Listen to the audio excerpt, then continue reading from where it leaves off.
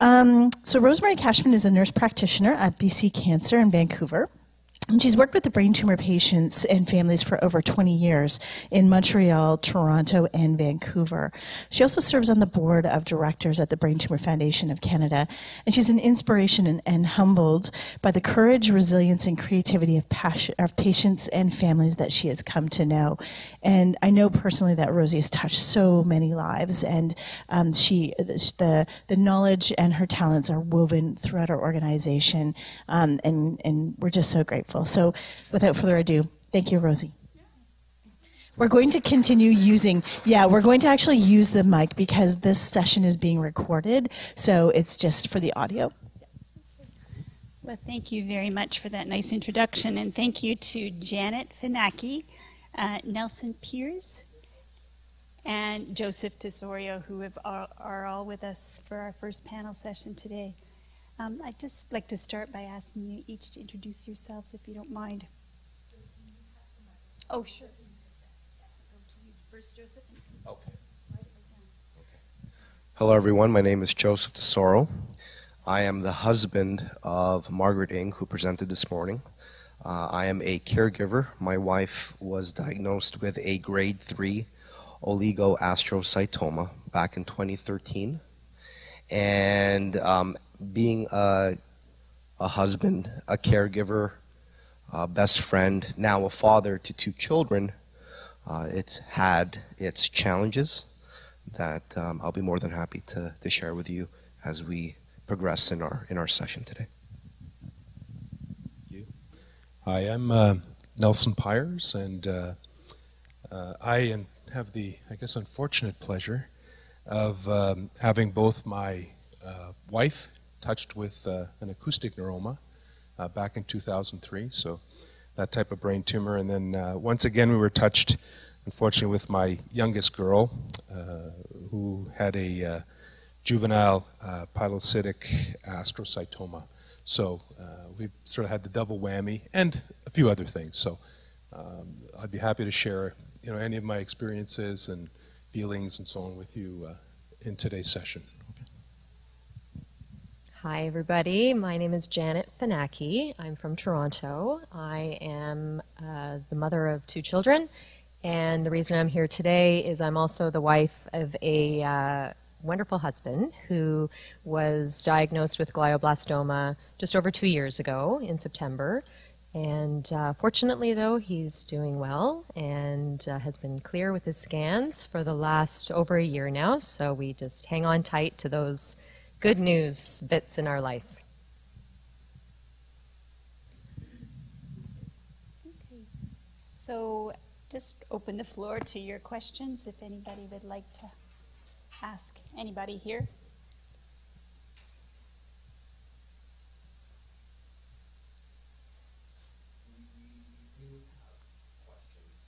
Oh, you? Okay, I didn't. That's great.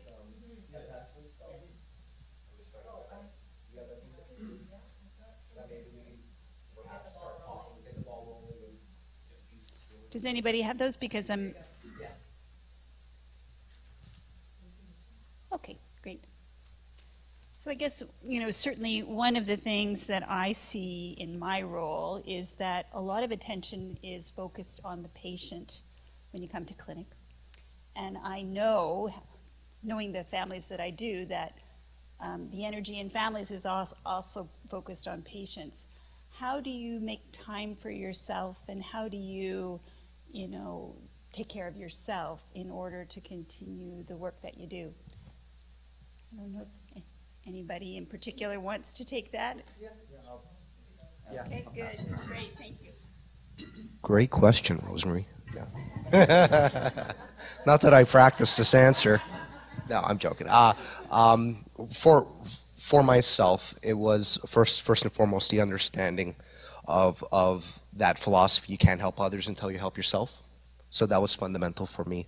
And in a nutshell, I have to block it in my schedule, the activities that I feel I need to do for my own self-care. And right now, having 2 children and a wife who is doing well from all her scans. My schedule isn't as hectic as I'm sure as some others, but I front load my day. So that does take a sacrifice. I wake up early. Exercise is important for me, as well as, say, meditation or reading. And it may sound like cliche, but no, I block it in and I do it early in the morning, because I do know that if it's not blocked in or I don't do it on the front end, life happens, as they say, right? And then you start, as every day progresses, all of a sudden you've gone a few days, a week, a month without any self-care, and then that's where you start seeing the slide. That's what I feel. And by no means am I perfect, but that is a strategy. And I think my takeaway is, yeah, blocking it in, and you do have to have a strategy. I think just sort of winging it, that, yeah, I'll go to yoga, or I'll talk with my friend whenever I have a chance, given our new normal. Those chances and free time, if you ask me, they're far and few between. Sorry. Yeah, no, yeah, thank you. I've had an open discussion with my wife, and again, I think it's coming to that understanding too, that not only myself, but she needs time to herself and time for her own self-care. And I think that coming to an understanding of what that looks like. I mean, I would love to take four hours and just do my thing. Obviously, it's not reality. But you know, if we've come to an agreement that, you know, taking a few moments in the day, an hour or so, would work well for both of us, while the other one takes care of the kids. That's how we're able to do it. So you have kind of a discussion about that? Yes. Yep. Yep. Thank you. My new normal is maybe a little different. I don't want to get onto a pity session or anything like that, but just so you understand what sort of our life has been. And some of you may have touched on some of this or not. Started off with, you know, my wife, with her, back in 2003, with her acoustic neuroma. So she had, this was also during the time of SARS, if everybody remembers that, where it was a very difficult time. So, you know, she had that tumor taken out, she lost her hearing on the right side and so on, and, you know, it took her about a year to recover from that. So, you know, and we were just she was my girlfriend at the time, you know, she had moved in with me, we lived together. I made sure that she had everything she needed, you know, bought her an Xbox so that she'd be, you know, had something to do all day, because we had a lot of fun, you know, killing stuff on screen, you know, getting all that frustration out at the time. So, you know, we did that. That was great. You know, we got married. Then we had our first child, and unfortunately with my Jordan, she was born with a smaller than normal cerebellum, so she was born without any balance. You may have seen her around in her walker. That's my girl. And so, you know, then my normal changed again with that, right? So we adjusted, and that was an everyday difference with her. And then in 2016, my youngest unfortunately ended up with her brain tumor, and we were just thankful. Actually, Dr. Ranger, who was here today, was the one that operated for 18 and a half hours on my girl, and did not stop until that was gone. So she got it all, and she's been, her scans have been very clear and clean for this time. So Angel, Dr. Ranger, that should be her name.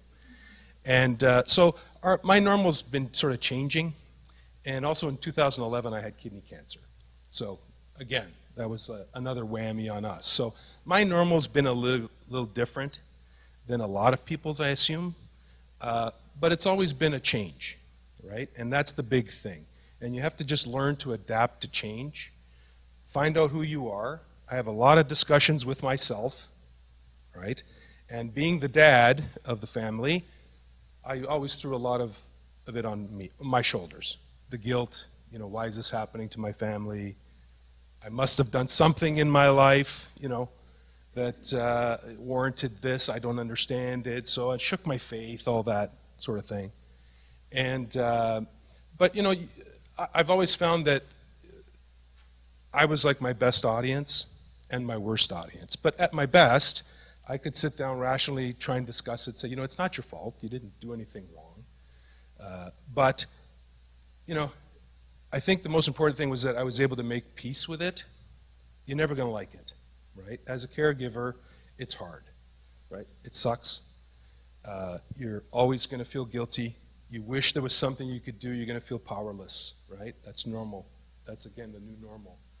But if you can rationalize the fact that I'm doing what I can, I'm here for them, I'm here to support them and look after them as best I can, and, you know, try and support myself a little bit too. And with me, it was discussions, you know, Joseph, right? Joseph had, you know, his little time that he could have, his exercises and so on. I get that. If I could bang out you know, smack a heavy bag or something, I'd be pretty happy doing that. But with me, it was really learning who I was at the time, and every day that I wake up, you know, who am I, and, you know, how do I deal with today? Just get through today, get through tomorrow, and off we go. So my new normal, I'll let you know when it's over. You know, hopefully it's done and everything is good now, but it's just you do what you can. And with me, it was really just being able to talk to myself and just rationalize everything. And like I always say, you know, dads, they cry in the car, right, on the way to work. They don't cry at home. They don't cry in front of people. They do it on the commute. And I was fortunate enough at the time, living in Oakville, working in Mississauga, 20 minutes away, but it was an hour-and-a-half drive, so I had a lot of time in the car to deal with that. So that was pretty much my normal at the time. Yeah. Yeah. Yeah.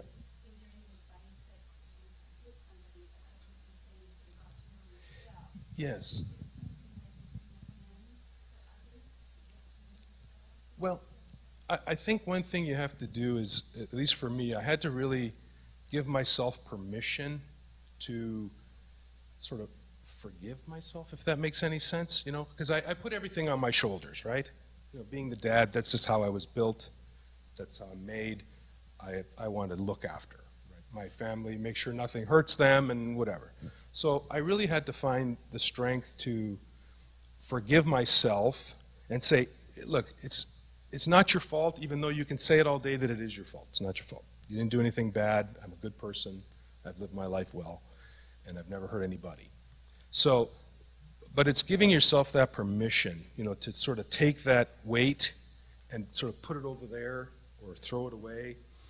That can be a very hard thing, because obviously with the people that you love, you're so invested in that you just want to take it away. Right? You want to reach in, take out that whatever is hurting them, and you know, put it on yourself and take it out and move it.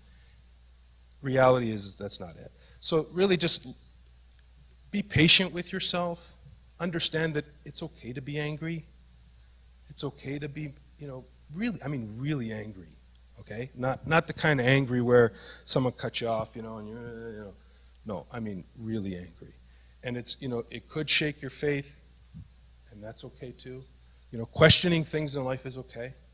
And I had to find the strength to do that, to make sure that I was okay with myself and being all of those things that I had to be. You know, so I hope that helps a little bit anyway. So I would say when my husband was first diagnosed, and for the first at least 2-3 weeks, it was all about him. And that was a conscious decision on my part. It wasn't going to be about what my needs were, or, and bear in mind we also had 2 children, and it was at a time when my daughter was in grade 12. She was getting ready for applications to university, and it was September 1st, so this was just at the front end of her embarking on that part of her life. And my son was entering grade 9. So it was 2 big parts of their lives were about to begin. And so then Adam got the diagnosis. I'm not going to get into all the, you know, how it presented itself, because it's really not important to this part of the conversation. But, and we had 2 weeks from when he was diagnosed to when his surgery was going to take place to, at that point, try and take out the entire tumor. And so we spent those 2 weeks researching, meeting any medical person that we knew. It didn't matter where you were on the totem pole in the system. Who did you know? Did you know an oncologist? Did you know somebody who worked at a cancer center? Did you know somebody of somebody? It didn't matter, because we wanted to talk to that person and get our arsenal of education and information so that we could build a team around us that would lift us. So, and it was really important. I remember the moment that the doctor who became our surgeon, he was on round, so he was the one who delivered the bad news. I remember being in the hospital room with my husband, and it was a shared room, so unfortunately, the man in the bed beside us and his wife were witness to all the drama. It was like the best soap opera that they could have been watching. And I just looked at Adam and I just said, that's okay. We know what it is. Let's just deal with it. Let's just get our army around us and just deal with it. And then it was interesting because the woman, the wife, had said, what do you mean you're going to deal with it? That's your doctor, the one who came to see you. He's the one who's going to deal with it. And I said, well, we don't know that yet. We're going to do our research and really make sure that we've got the right team. And the right team for us meant people who just would listen, right? And that carried through everything. It wasn't just for the surgery. It was everything. If you weren't somebody who was listening to what I was saying as far as like how I was feeling that day or how, whatever was happening at that moment, you're just not the right person for me. So, and it didn't matter that I hate you as a friend or I don't want to ever spend time with you, but it's just you're not part of my inner circle of who I need. And so that was part of my self-compassion, just making sure that, not that it's always positivity, it's just partially, somebody listening, right? And then the other part of it too was once, he had the surgery and he was at home and he was resting and there were lots of hours spent watching TCM, those good old-fashioned movies, and lots of TV and walking the dog. And, then it became, my physical came up around then with my own doctor. And so I remember being in the examination room and she said, so what's going on? She had no idea, right? Because I hadn't, called into the office to say anything. And it was within the month, right? So, and I said, well, Adam, he was diagnosed with glioblastoma, so it's a little bit of a shit show right now. And so she said, okay, Janet, what we're going to do is we're going to make sure that you're healthy. And that was a turning point again for me, just to make sure that I was aware that my health was just as paramount as his health was. And it wasn't being selfish. It was just, like you were saying, Joseph, making sure that if you're not doing what's good for yourself, you're going to be really of no use to anybody else. And that meant physical and mental. So, once I was ready, meeting with a therapist, because as a caregiver, you're absorbing everybody's pain. It's not just the person that you're living with. I mean, of course, they're the person that you're looking at every day. You're seeing the stitches, you're seeing the exhaustion, you're seeing the tears, everything, right? My kids were stoic. They're trying to hide from us how they're feeling. So trying to, again, as the caregiver, talk to me, tell me what's happening. It's just, but again, you're absorbing, right? Learning to let go. So sometimes there were those walks with the dog where I had, and I'm famous, it could be a day like today, no sun. I've got my big black sunglasses on. It doesn't matter. This could be good days, bad days. But on the days where I was walking the dog, the tears were streaming because I hadn't seen a therapist at that point, and God bless my mom. I mean, I love her. We talk about all kinds of things, gossip, no frills, flyers, all that stuff. But they only have so much energy to listen because sometimes it circles back to how that person is feeling about what you're telling them. And in fairness, you're the caregiver. You need to have somebody who's listening to you. So if your cancer center or your physician or whoever, if you know a friend who knows of a therapist who's willing to take you on as a patient, go see them. It's so valuable. Don't be too proud. Don't fall back on, I'm Ukrainian and Ukrainians don't, go talking to people, because I've heard that a gazillion times. I'm Ukrainian, so I come from people who don't talk to people, so I get it. But I made a conscious effort to not be that person because I just felt that I can't go home at the end of the day and still be absorbing everything. So God bless the therapists. They just sat there. I needed them to be my sponge. I needed them to just watch me bawl because I needed that release, and that's what made me strong. So there were a variety of ways of doing self-compassion, but I really felt that those were a couple of the paramount ones for me. And I encourage everyone, well, I mean, therapy I think is nothing to be ashamed of, because we all live in times where with social media and pressures and stresses and traffic and work, what have you, you sometimes need a professional that's just going to listen and give you some really valuable advice. Sometimes it's maybe just even telling you to keep a journal, because a journal can be really great at helping you fall asleep at night and just have a restful sleep, because it gets all your thoughts out on paper that you're not storing in the back of your brain.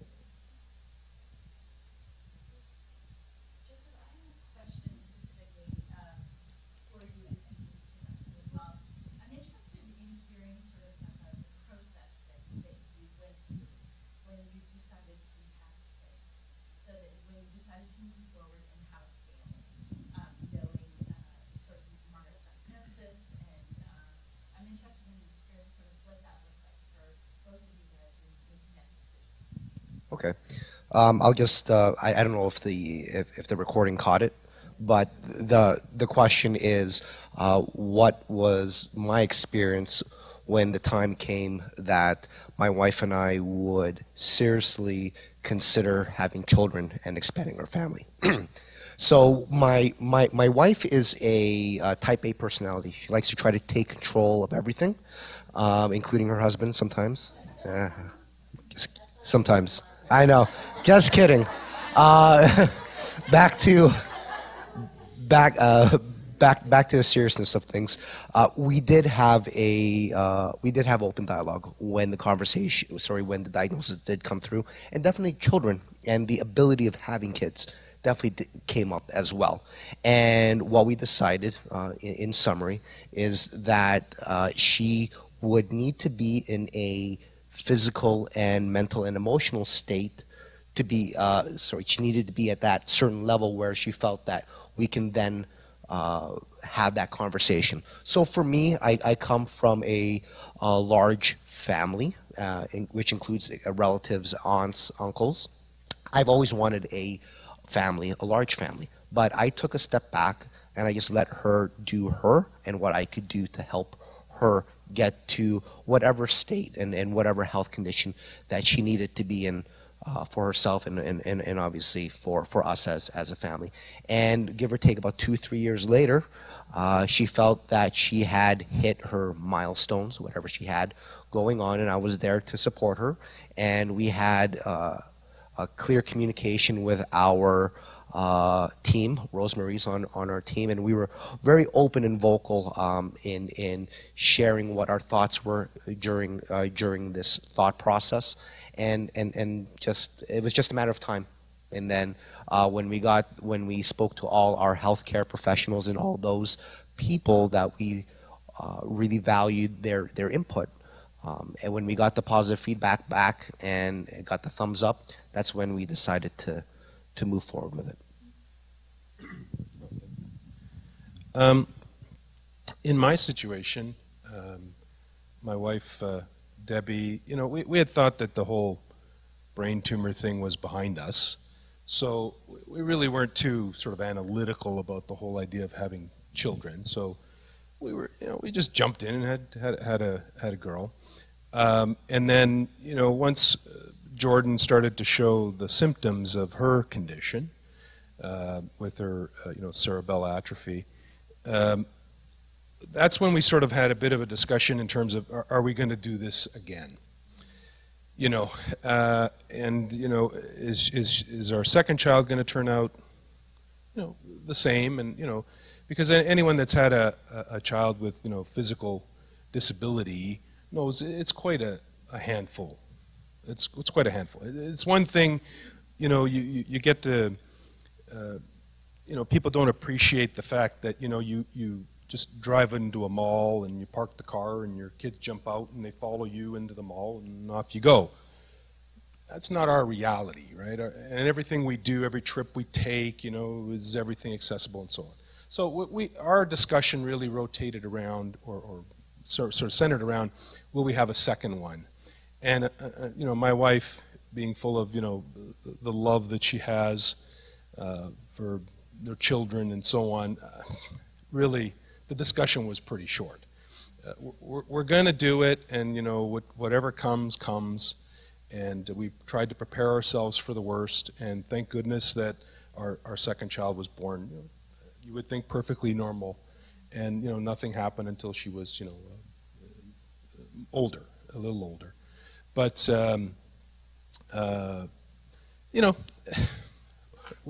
in our case, it was like, look, there's way too much love in our hearts that we're not going to have children, and we're just going to live with whatever comes. So we didn't analyze it too much. Let's put it that way. This is the way we are. Oh yeah.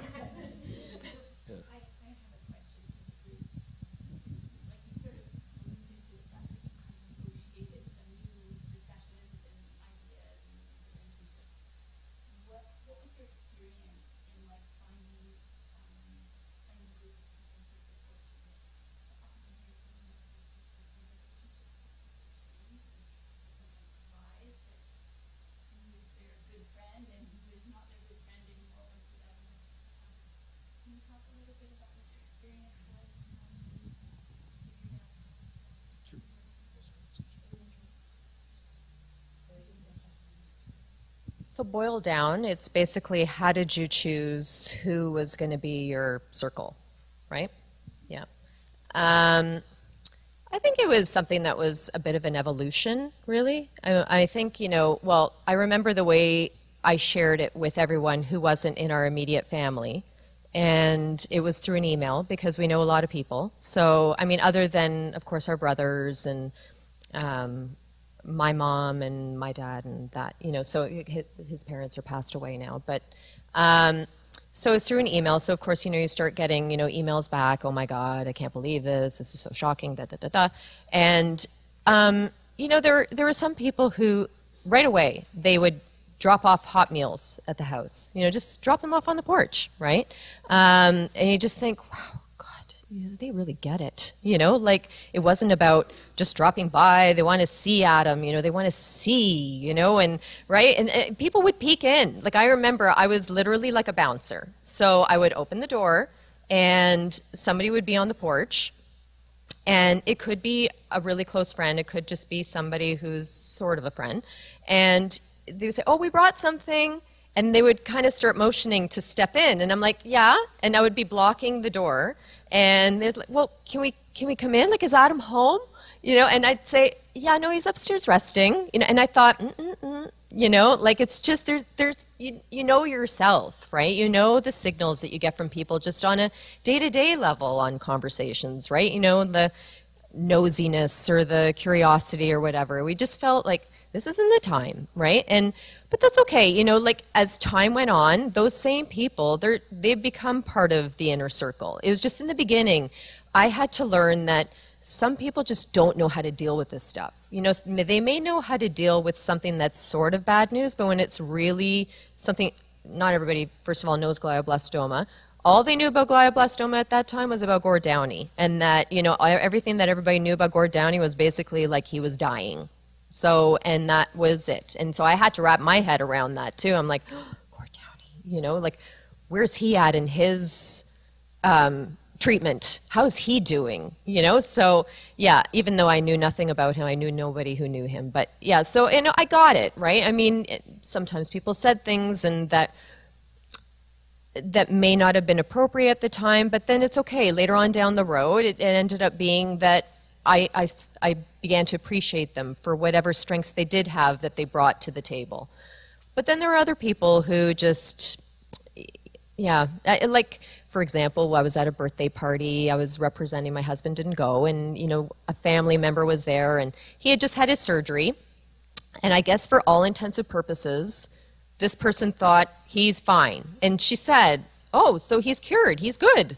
And I'm like, And I'm a very honest person, so it's maybe not, you know, I've had to learn to sort of pull back a little bit, but not too much, because I still feel that you need to be honest. But I said, well, it's really not how that goes. You know, I mean, sure, the tumor's been taken out, but we got a long road ahead of us, and the road will not end. This is not the kind of thing that it's finished after a year and then you can carry on for the rest of your life, right? This is going to be ongoing scans, ongoing stress, that, you know, every few months we could get bad news. So, I mean, you got to wrap your head around that. And she just looked at me like, well, you know, go to hell. Like, that's basically her face, you know, like, and I just stood there strong, like, I'm sorry, and maybe that's not what you wanted to hear, but I feel like it's my duty to tell you, because I don't want you going out of here telling people some misinformation. So, and, you know, maybe that still hasn't won me any favors with her, but it's, you know, again, she wouldn't be somebody I'd go to on a, you know, first basis to, you know, for support or what have you. So, yeah, I mean, other than, first of all, the medical community that we had around us was paramount to make sure that they were the right people, good listeners, really said, do you have any questions? You know, that, you know, those types of people. But then, you know, friends and family. I mean, for Adam, he was just happy just to have people come by and just talk about work and talk about clients, and because he wanted his normal, you know, I mean, who can blame him? I mean, isn't that what everybody wants? They just want their normal life, right? And, you know, whatever that looked like before this bad news came. So, you know, he had that, and he wanted to make sure that I had what I needed. So if it was going out for drinks, you know, one night, you know, whenever, you know, going to play tennis, which I do twice a week with a fantastic group of 24 women, and they are my own, you know, little sports therapy people. So, yeah, you learn as time goes on who those right people are, and listen to your gut. I mean, that's really the bottom line. You know, if it's somebody who's just being too nosy, too curious, to whatever, it's just, they're not in it for you. They're in it for themselves. That's what I learned. In our case, our family was not really around. We didn't have a big support group. My wife and I have always kind of just relied on each other most of the time. So it's just the kind of family that unfortunately we were born into. A lot of the cousins and so on and so forth just sort of weren't around and called and, you know, do anything. Even my wife's parents were, you know, they made it look nice on social media, you know, to make it look nice for the family when they were watching, but they never really helped out much, you know. Thank God my parents were quite good about it. My dad, even in his advanced age, you know, before he passed, you know, would come cut the grass, you know, things like that without asking. You know, he'd show up and there he is cutting the grass, and, you know, wouldn't even knock on the door knowing that, you know, maybe Debbie was busy, or, you know, my little Sammy was not feeling well or whatever, you know, even though, you know, Grandpa wants to get in there and see her all the time. And so, you know, up until he passed, he was, you know, it was great that way. But anyone that's really there, and you know, as was mentioned, not there to be in your face is really appreciated, you know. Someone that's not there just for their own sake to make themselves feel better, but are there to help you with little things. And it's the little things sometimes that you don't realize, you know, because life still goes on, right? Things have to be done. Dishes have to be washed, you know, your car has to have gas in it, and your grass has to be cut, and, you know, all these things that you kind of have to sometimes put aside. If you have family that comes and does that for you and does that without asking, wow, that's fantastic. Or friends that do that for you, that's fantastic. A lot of the others, I agree, more just for themselves. Unfortunately for Debbie, you know, her mom was very much the woe is me, you know, my daughter has brain tumor, oh, look at me, you know, whatever. I had no patience for that. So it was a little tougher for us, but, you know, we persevere. But if you do find someone that is there to do those things for you, latch on to that. That's wonderful. And thank them for it. That's one thing, too. If someone does something nice for you, make sure you thank them, right? They need to understand that. And that, you know, it might be little to them, but it could be huge to you.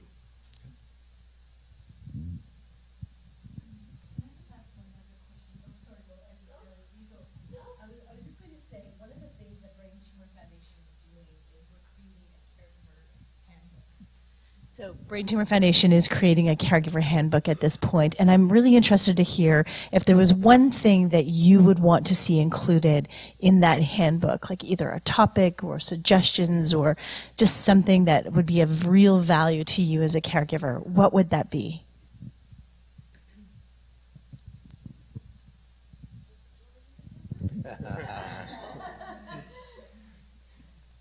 The first thing that comes to mind is knowing that it's okay to feel selfish, to be there for yourself as a caregiver, and to do what you need to do for your family. And you know, I'm just thinking of like an action movie right now, being the hero jumping off a building, you know, to save somebody. But really, you know, for my personality, I like to being selfish is one of the things that are, you know, on the spectrum of who I am, would be, you know, kind of far away. I'm always willing to give my time, which I do value a lot, give my time and my energy for whatever great cause there is.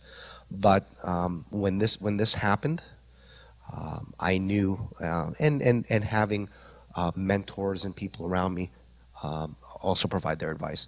You know, I knew that I got to look to me now. It's not about optics anymore and being, oh, Joe, you're selfish. You know, what do you mean you can't hang out with us, et cetera, et cetera. But really having that permission and that confidence. It's one thing to hear it, but to really believe it. That and sorry, before I pass the mic off, it's not only for me knowing that you're going to be selfish and accepting it, but feeling okay with it.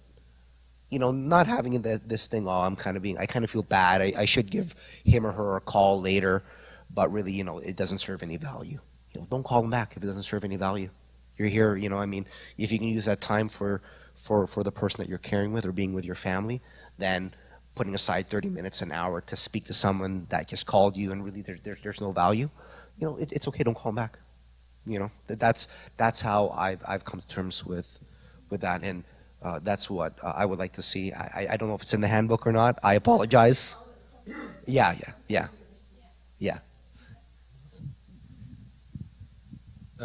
Debbie and I actually have a little bit of a hand in that caregiver handbook.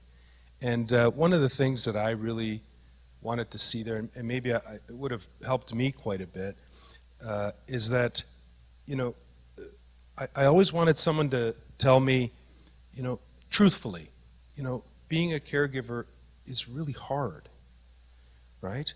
Like, there is no easy answer.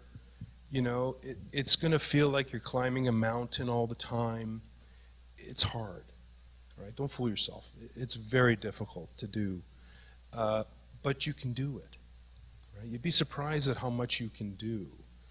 And, you know, I've never been much of a sugar-coating kind of a guy. And I think that if someone at some point had told me it is going to be hard, like, don't fool yourself. It's going to be hard, but you'll be surprised at what will come out of it. And you'll be surprised at what you'll learn about yourself and what you'll learn about your family and what you'll learn about your friends, okay? And how they really are. Like, it really does bring the cream, you know, to the top of the, you know, of everything.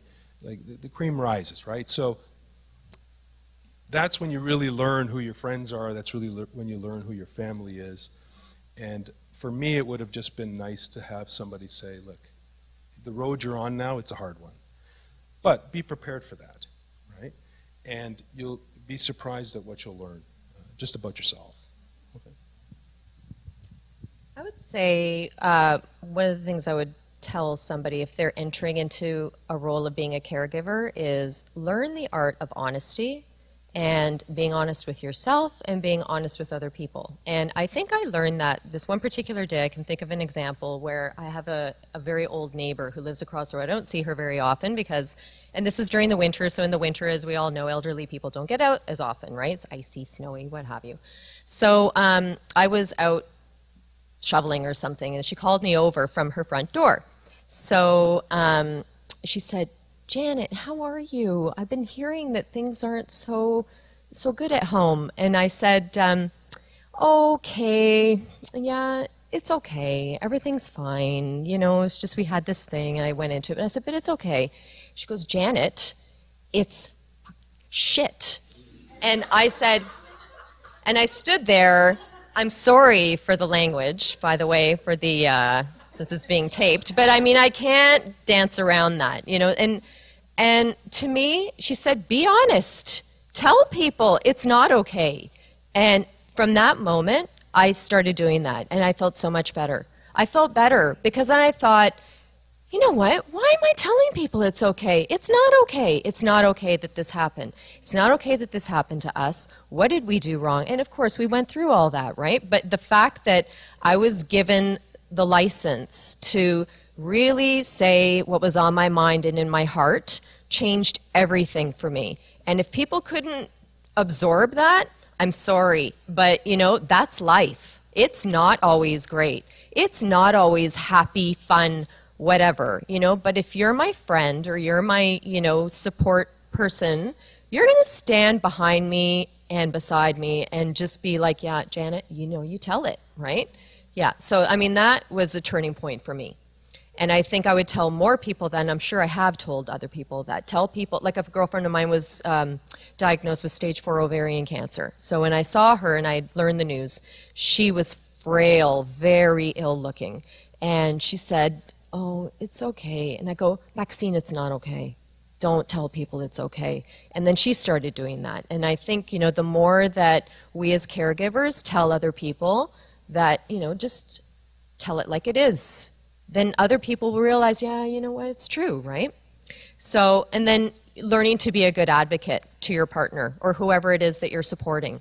Be there with them at appointments, ask questions, do your research before you head into those appointments. The doctors won't think that you're being, you know, overstepping them with their knowledge or what have you, especially if you frame it in a way that you're trying to make it a conversation, not just, you know, attacking them on whatever it is that they're telling you.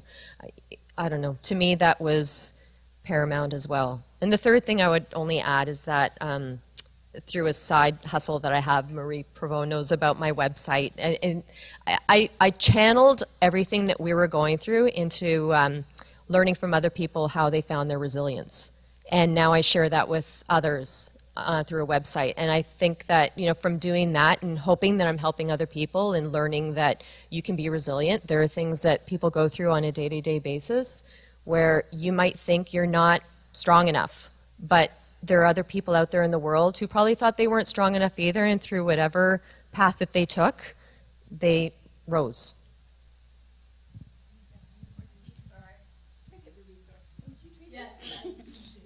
So Mo, you had a, oh, sorry, yeah, missed you.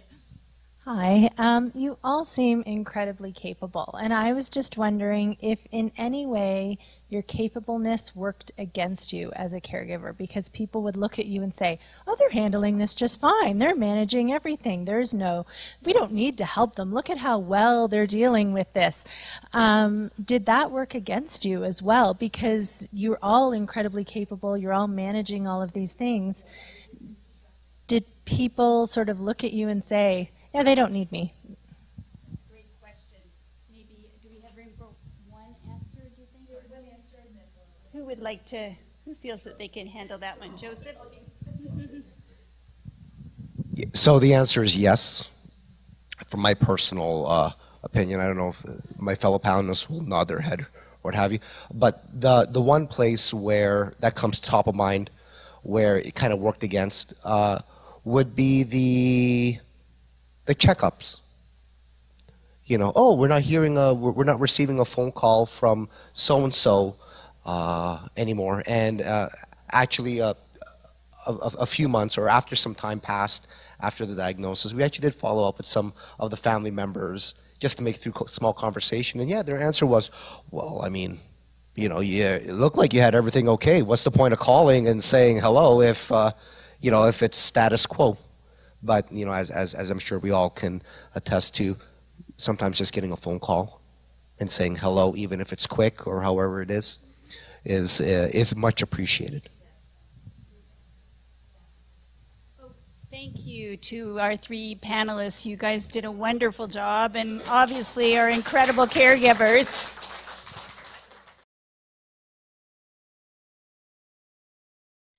Rosemary Cashman is a nurse practitioner at BC Cancer in Vancouver. She's worked with brain tumor patients and families for over 20 years in Montreal, Toronto, and Vancouver.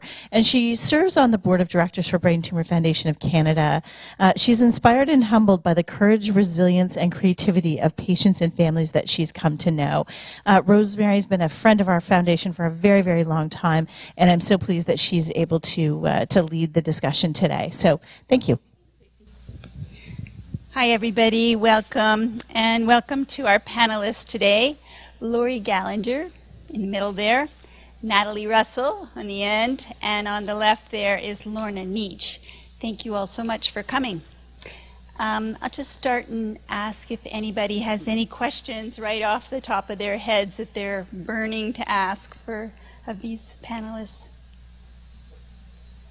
Okay, and if not, I'll just turn to you guys and just ask you, one of the things that I see in my role is that, when patients come to our clinics, all attention is trained on the patient.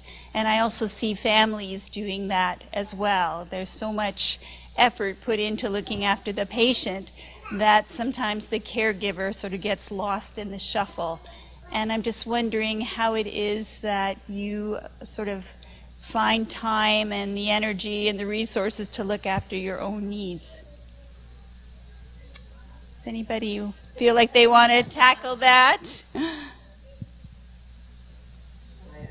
Okay.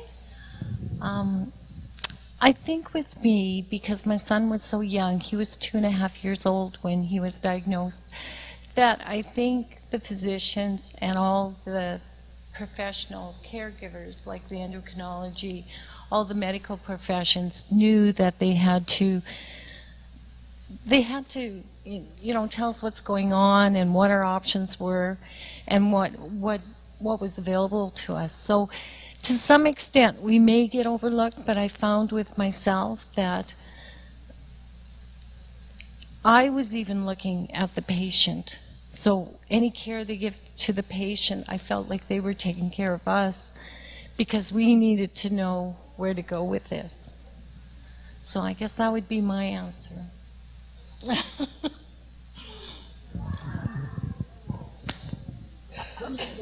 I guess I would mirror that answer to some extent because it's certainly in the very beginning, my focus was 100%. Oh, sorry, Rosemary. My focus was 100% on my husband. As some background, I'm a caregiver for my husband, James, who was diagnosed in 2013 with an oligodendroglioma, which was resected approximately a month after diagnosis, left him with an acquired brain injury. So there was certainly a lengthy period of time. I would say that first entire year, there honestly wasn't time because there's a lot of administrative things. There was his physical needs in terms of his care with radiation and chemo, but then there was also the acquired brain injury side, which involved a lot of therapies and acquired brain injury program, a lot of occupational therapy, and then putting in other supports throughout that entire first year. And much as like Lorna has said, I was 100% focused on that. And so I wasn't really even cognizant of what my needs were, other than that what I needed in that moment was to be 100% devoting of my time to that. And it really was after that first year when it was like, oh wait, so then I could say to myself, what is it that I need then? And that's kind of evolved. You hit a new normal, but new normal changes, because with the ABI has also come a bit of a seizure disorder. So there's steps forward and steps back. So, I'll leave it there and let someone else. Let me interrupt you just for a second. I neglected to ask you to introduce yourselves, didn't I? I apologize. I apologize. You did a very good job. I apologize for that. But maybe I'll pass the mic on. I don't need the mic. I'm really loud. Well, I'm told we need the mic anyway, actually. It's not so much for the room, it's for the video. Yeah, so I'm sorry about that. No, that's okay. I'm Natalie. This is all still fairly new to us. My daughter was diagnosed about 15 months ago at the age of 25. Within 13 days, we went from a headache to the diagnosis to the surgery to being sent home. So it was all, I called it fast and furious. It's inoperable. It filled with fluid, so we technically don't know what type of tumor. But we do know her last 2 MRIs, it has shrunk. So they were able to remove 80% of the fluid, which caused a lot of the problems. Closed her left eye. She had a lot of numbness. She still has numbness, and she still has vision problems. But she's still here with me today. She's healthy, we're moving forward, and we're dealing with it. She's doing okay.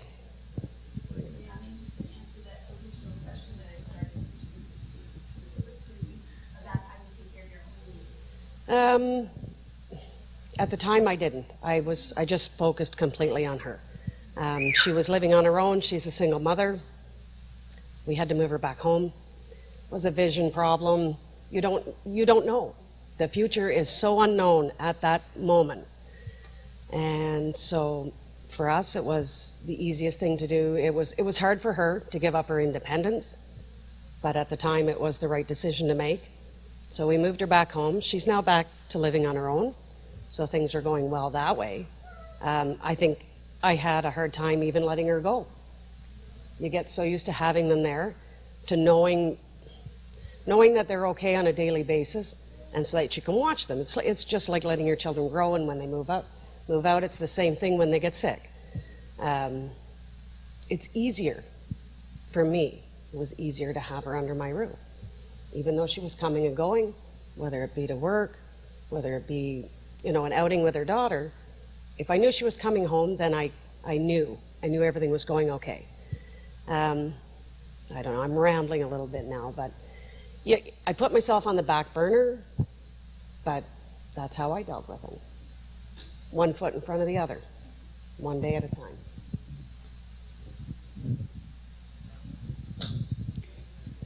If there's one thing you've learned, or a few things you've learned through your experience as being a caregiver, is there something that you could recommend to someone else who's about to embark on this journey? Knowledge is power. I'll pass it on to you. The best thing that happened to us was we found a support group. They have it once a month. It's for survivors and for caregivers.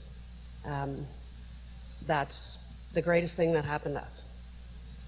Just to meet other people that have been through this, whether it was a caregiver or a survivor. My biggest fear was that she would have to have a second surgery.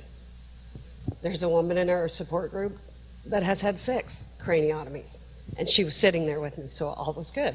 It made me feel better. It made me know that it was possible.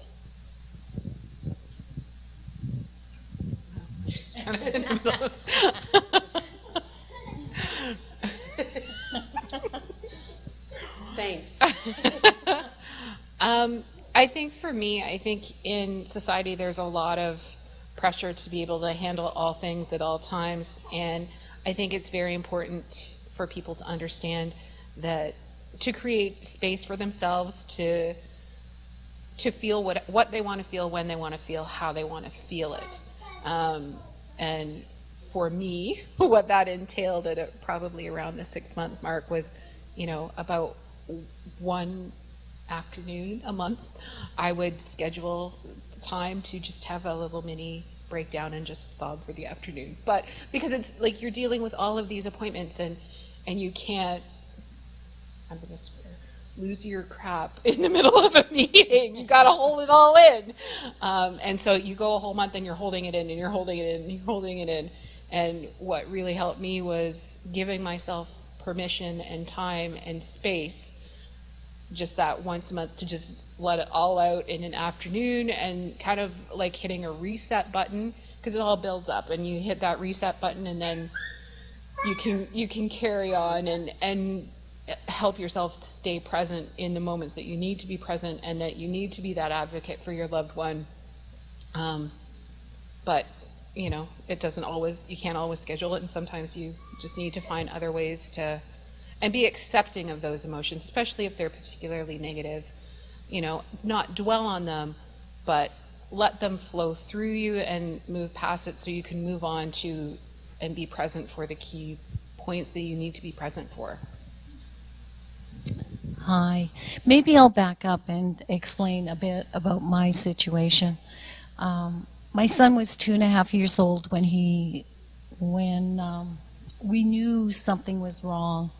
We took him to emergency 3 times. They did the blood, urine, chest x-rays, found nothing wrong, hydrated him, sent him home. So the 3rd time in a month and a half, we were at the hospital, and it was Saturday night, and the doctor on call, basically I saw him out in the hallway, and he said to me, "Do you want to go home? Do you want to take your son home?" And I just looked at him and I go, "He's not eating, he's not drinking, he's, you know, how can I take him home?" Well, the next morning at 10 o'clock, we did a CAT scan in the hospital. 11 o'clock, I got the results that he had a brain tumor, craniopharyngioma, which is on the hypothalamus, the pituitary gland, and the optic nerve. And they were going to send him, transport him by ambulance to the Stollery Hospital, which is part of the University Hospital in Edmonton. So at 12 o'clock, we were at the University Hospital. At 1 o'clock, he was in emergency surgery to remove the pressure from inside the head. He came out of the operating room. He had a shunt to take the pressure off the head. And 10 days later, he was in the operating room again, getting it resected.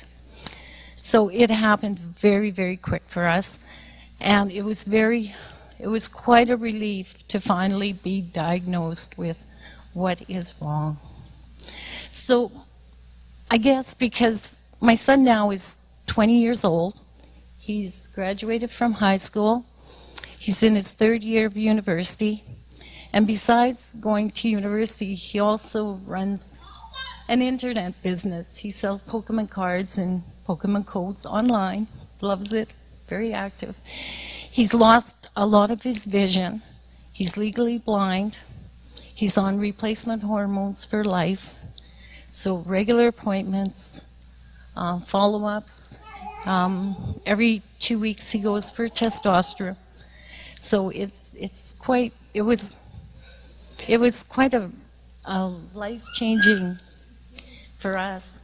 So I've made a list of things that I found was helpful, or I found when we first got the diagnosis, I had to take notes. I had to write stuff down to remember it. I walk out the door or I forget it. And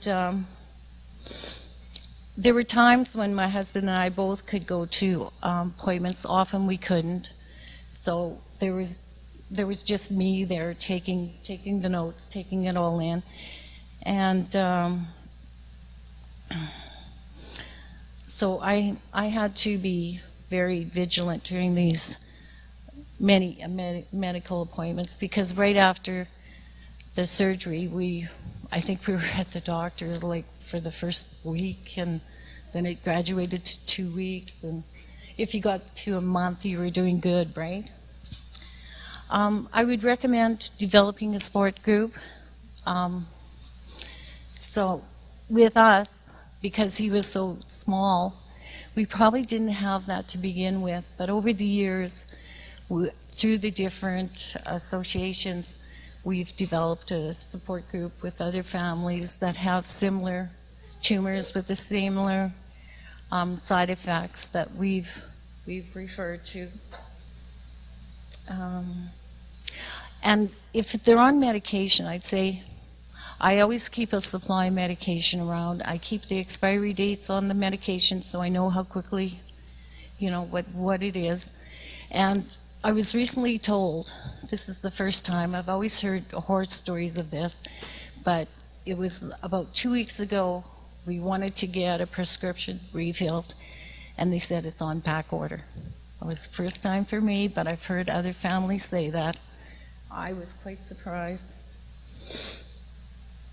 One thing I found with Jason is he was always quite a bit older than the age, and I probably didn't notice it until he was in preschool, and the assistant said to me that she enjoyed talking to Jason, and I thought, oh.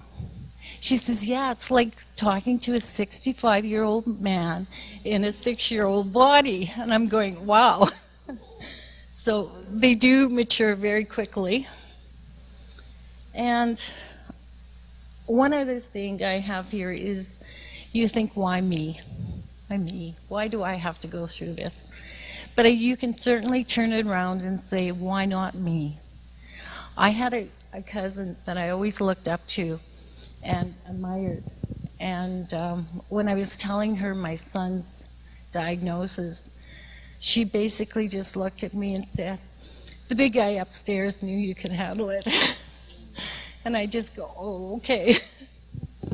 So. Thank you all.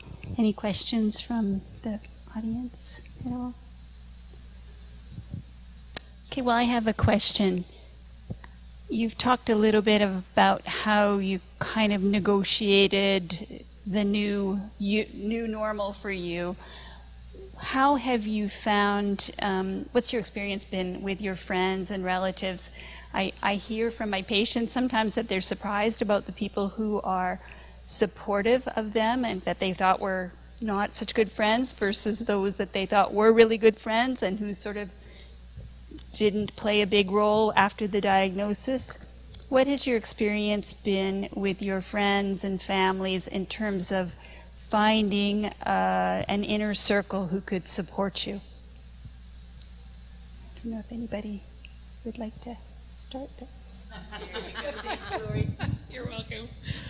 I would put this on the list of things that I'm perhaps grateful for, because I think in rough situations, it helps you clarify very quickly who those support people are and who they are not, and then you can, you know, life is too long and too short to, in my opinion, spend time with people who aren't going to be the level of support that you need, and situations like this can really help you kind of weed those people out pretty quickly, and for that I'm grateful, because then I can really work on those relationships that are strong with people who genuinely are going to give and receive at the same level that I am. So yeah, this situation helped with that in some instances very quickly, and in others I would say when it comes to family, every family has their own unique bit of crazy. And so when it came to dealing with my family, because I grew up with that crazy, you know, their reactions were normal to me. There was nothing unexpected. That's not to say that they weren't perhaps hard for other people, but because I was used to my family, it was easier. And in dealing with my husband's family, I feel like it did exacerbate some strain in relationships in those areas, some immediately and some immediately in areas I expected it, and then, you know, through the years, what you find as a primary caregiver, their lives all kind of returned to normal, and they really were at the 5-year mark. Their day-to-day life is not impacted, and certainly my husband doesn't necessarily want them to see the reality of what he's dealing with every day, and I think that has made the situation a little bit more difficult, because they really have no realistic appreciation for what he's going through, and that's led them to have unrealistic expectations of him, of us as a couple, and that has led to some strains. And you know, we choose to spend our time with the people who are there for us, who we can go to and just be ourselves, and our relationships with the people who continue to have unrealistic expectations are lessened. But in my opinion, I don't think that that's a bad thing. I think, like I said, I'm grateful to now know that and devote the majority of my time to the people. Would they drop things for me? Yes, they would, and I would do the same for them. It's a genuine, you know, give and take relationship on equal footing, and I appreciate that. Thanks. I'm very lucky. I have a lot of family around where I live.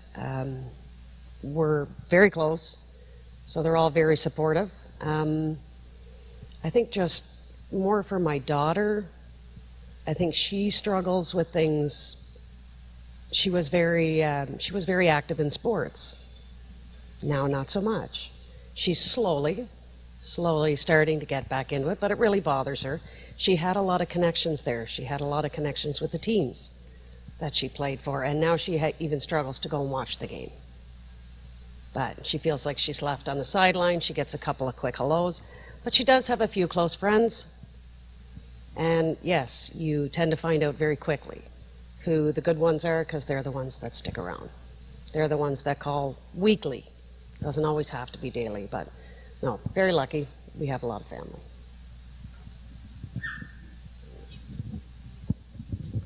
And I'm at the other end of the spectrum.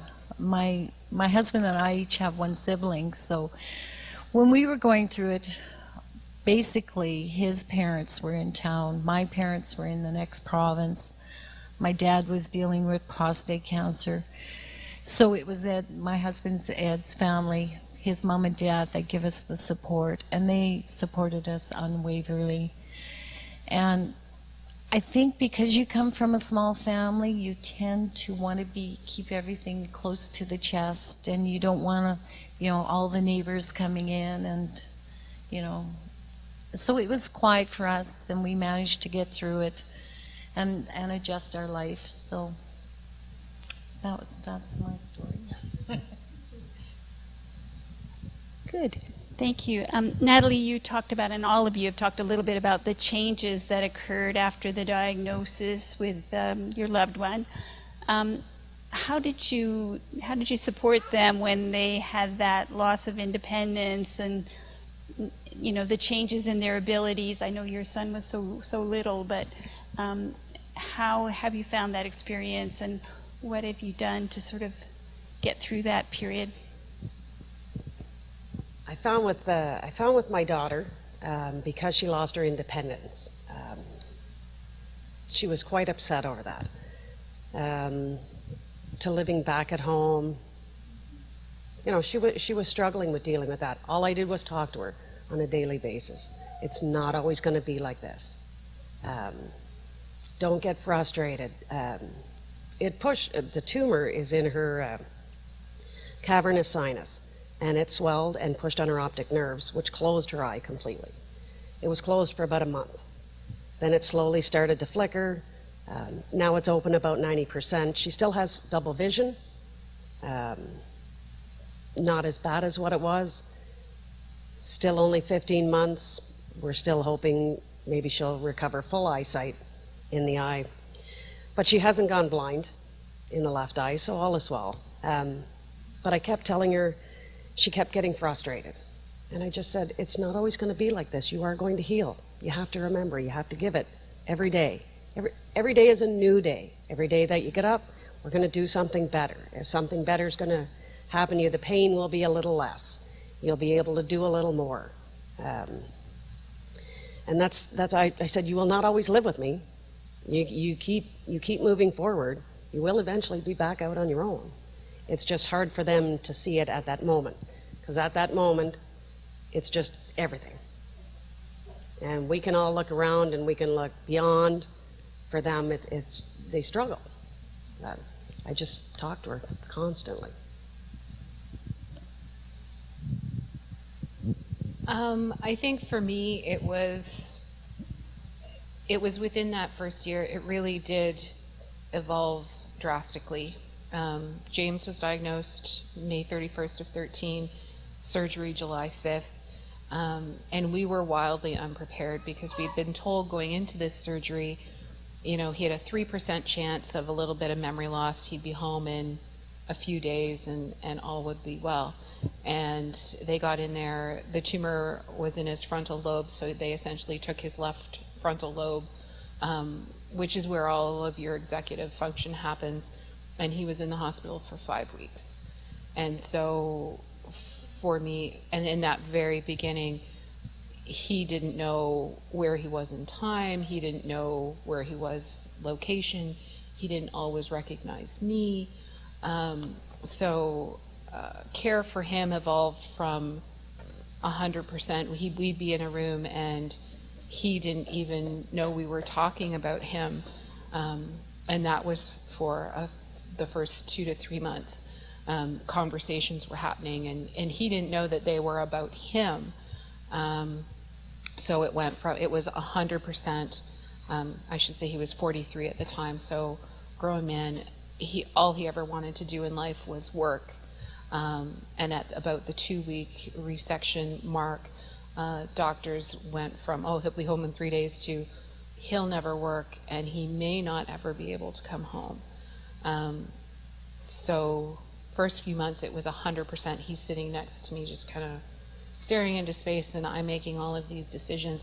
I would say that that was probably the hardest time period for me because I felt like he didn't get to make an informed choice going into the surgery and now the person who should be making all of these decisions, not that I couldn't, but the conversation I wanted to have most was with him. I was confident at all times that I was making the right decision for him, but what I wanted was for him to be able to make that choice for himself, and he couldn't. And then it evolved to he eventually knew that we were talking about him. And so that, I think, was really, as he progressed, it was hard for me. And trying to, you know, kind of let him take back that independence and control and engagement, and try not to correct him when he got misinformation too much, when he was giving information to doctors. And so it's kind of been me, you know, doing everything from the beginning and learning to let go through those years. And that's been kind of hard because in the very beginning, you know, he didn't know where he was. He might run out of the house. He can't drive anymore. He didn't like driving a lot before, so that hasn't been the biggest thing. He does get really down now about not working, and we talk, Nellie, we talk a lot about that, what that could look like for him, because he also sees me working sometimes 2 jobs. So he gets very, very down about that because work was exceedingly important to him. And so it's me reassuring him about what he is bringing to the household, how he is contributing, how he is helping. But it's a lot of conversation in both acknowledging what he's lost, because it's there, it's present. To not acknowledge it would be a disservice to him. And also helping redirect his focus onto what he can do, what he is doing, where he is adding value, so that he knows it's not a total loss, that it's a loss of the one thing that he found important, but that it doesn't mean it's a total loss. There are other things that he can now, you know, take ownership of in bringing to the table what he'd like to bring.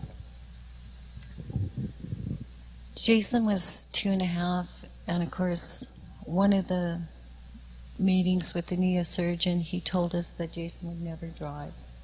And of course, you go, oh wow, and you think, how's this going to work? Because, well, 20 years ago, that was our major transportation, right? And then after he gave me time to absorb that, the next statement was, but you never know. There might be self-driving cars by the time he's. So I'm just waiting for Google Car to take my job away. We were, I guess, having the tumor at a very young age, at 2.5. Jason was able to. Kids are very resilient, and he quickly jumped back from it. We were able to, take his hand, get his balance, teach him how to walk again. So I feel that at 2.5 he quickly rebounded from the tumor, and for us it was a God's, it was so nice to know what was wrong with him and go forward from there.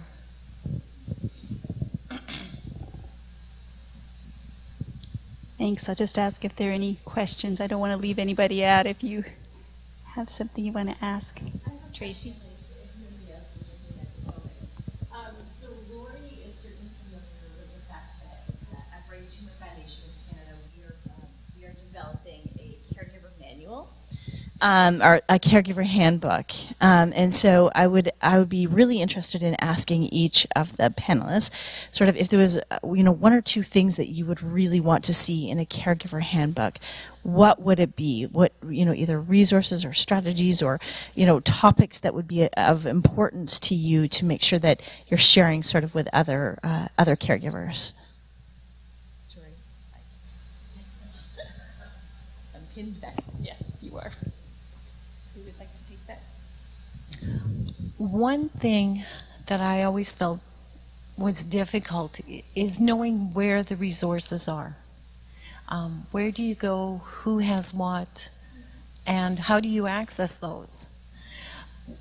The professionals did a very good, the healthcare professionals did a very good job while we were in the hospital. But obviously, this wasn't a month thing. So, after that, he was 2.5, and then, of course, once he got school age, we had to learn how to navigate the school system, how to ask for accommodations without being seen demanding, and of course, what accommodations does he need, how, and that kind of thing. I'll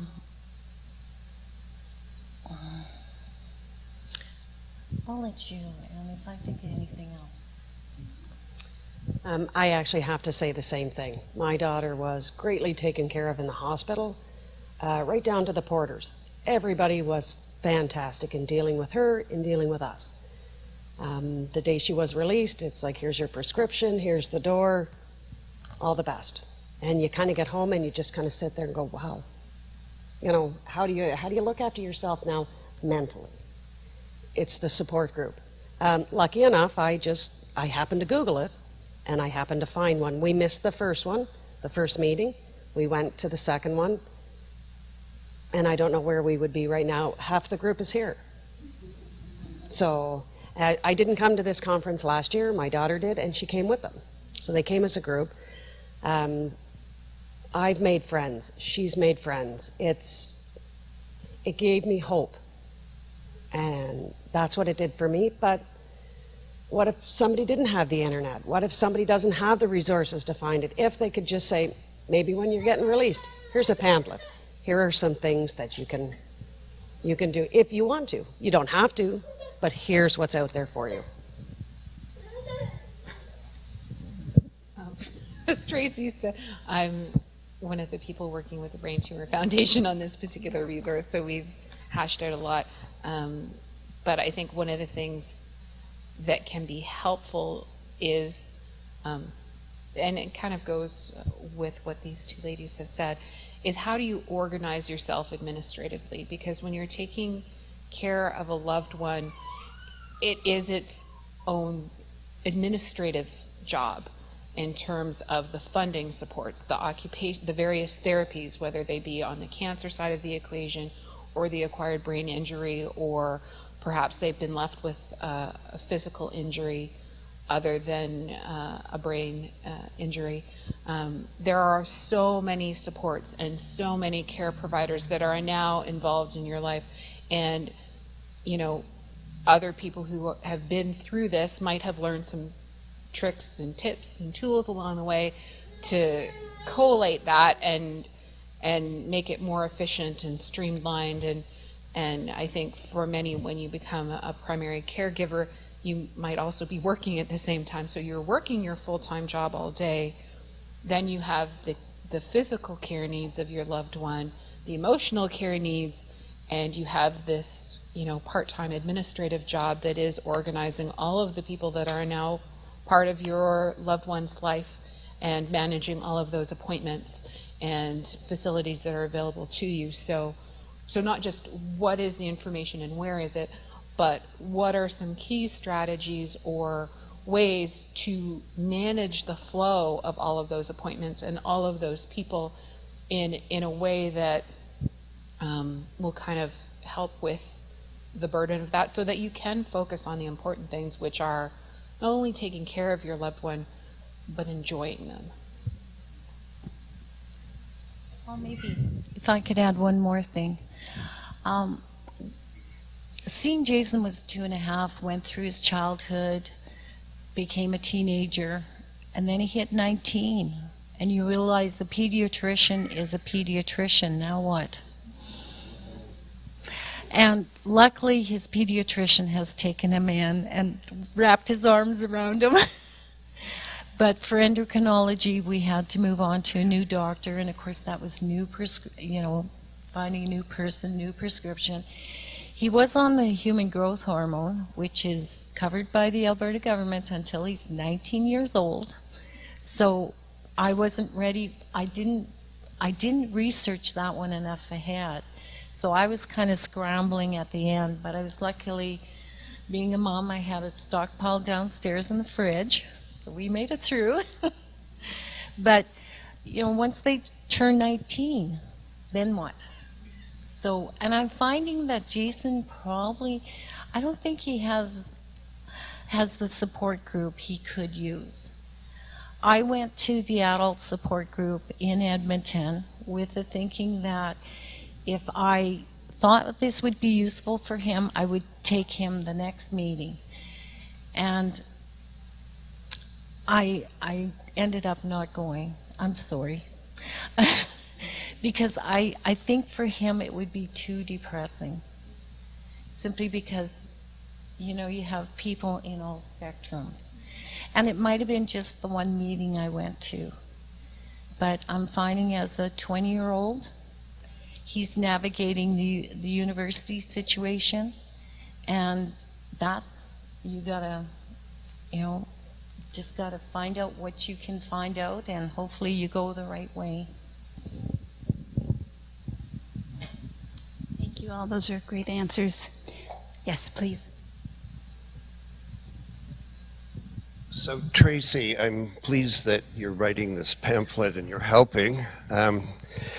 Could you put an extra few pages in at the end around tips to people when their role as caregiver is over?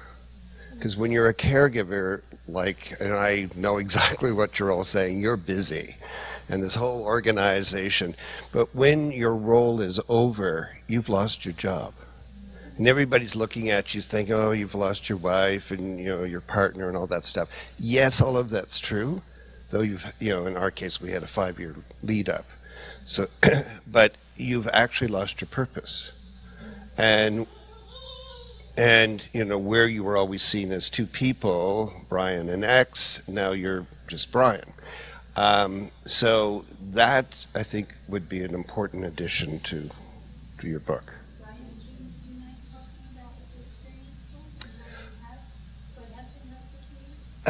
Time. It was 8 years ago that my wife died. She was diagnosed with glioblastoma, given 14 months, and lived 68 months. So, and broke all kinds of records, so that was great. And while she was feeling well, we lived like hell. We partied, we'd entertained, we traveled extensively because we knew. We didn't talk about it, but we knew. So when she did die, it was like, how come the house is so empty? Not that she was so noisy. And like you walked around going, well, what do I do now? And that period went on for a long time until you started finding out who you were again as a single person after a long time. So it's finding a new job, starting to recognize that you have value again, that you've got more value than just caring for someone else, and it's just finding self again. Yeah. I think you bring up a really great point and something I hadn't necessarily thought of before as well, but even for somebody who's sort of been in that caregiving role for a very long time, and maybe the person's doing well again. And so you transition sort of out of that caregiver role and trying to go back into maybe a spouse role. And that transition is kind of redefining what that relationship is again. So whether you've actually lost the person or they've passed on, or whether you're just transitioning back into a different place and space in your relationship, I think you bring up, you made a really, really great point. That's something that we can definitely focus on. Thank you so much for sharing that. Agree. That's a great point. Thank you. I was just wondering if we could get back to something that Lori mentioned that is very common in my life and on the other side of all this, which is that, when you have this diagnosis, it's so life-changing. Often patients are very eager to get back to normal and sometimes don't have the insight to appreciate that they're really different. And I was just wondering, like you spoke a lot about how your husband was different and sometimes cognitively wasn't able to appreciate that he couldn't do the things he had before. What was your experience and how did you manage to support? And you talked about just sort of giving him sort of emphasizing the role that he still did have, but were there other things that were helpful to you? And that's a question sort of for all of you, because I'm sure that you've all experienced that to some extent. Perhaps this is the gift of the short-term memory deficit. I'll say, because he will have that down day or a down moment, and we'll have the conversation, and then he'll forget. So I think that that's a little bit of a gift, but very often and I think that, I'll say, with acquired brain injury, one of the things that people can often do is confabulate, which for those of you who don't know what confabulate is, that is when, say if you ask my husband a question, he will give you an answer. And it's probably not the correct one, and it's not that he's lying, it's that his brain is trying to piece together and give you an answer based on past experience and what have you.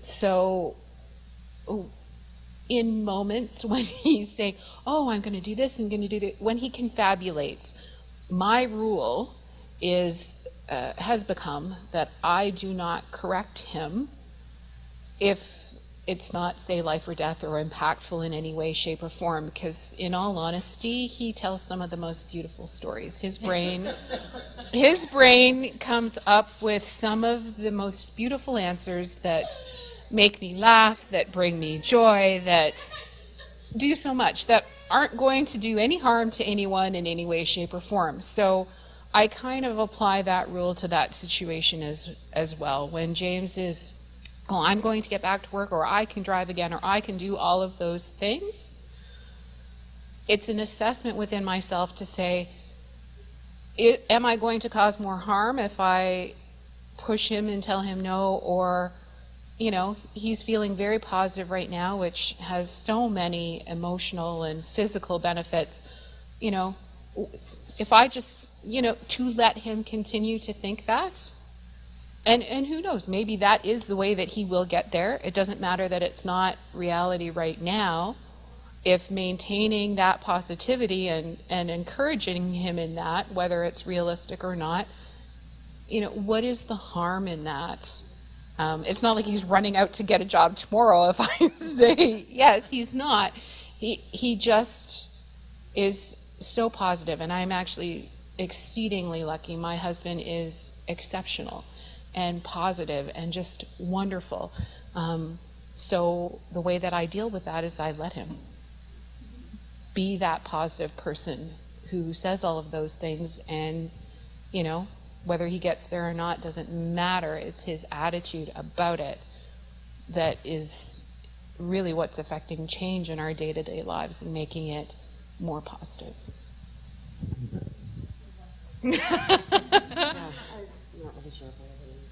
Oh.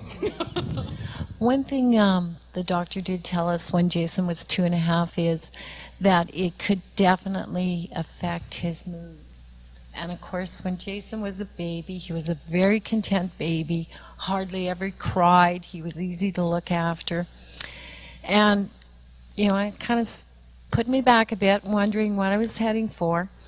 But I'll tell you now that if he gets tired and he's had a tough day, yes, he will flare out at you. But I know where it's coming from, so that's okay.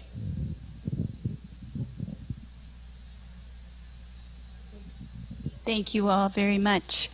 I think we're just about out of time here. Tracy, is that right? We are. Yeah. Well, I want to thank our panelists so much, Valerie, Lori, and Lorna, for your wisdom and for sharing it with the group.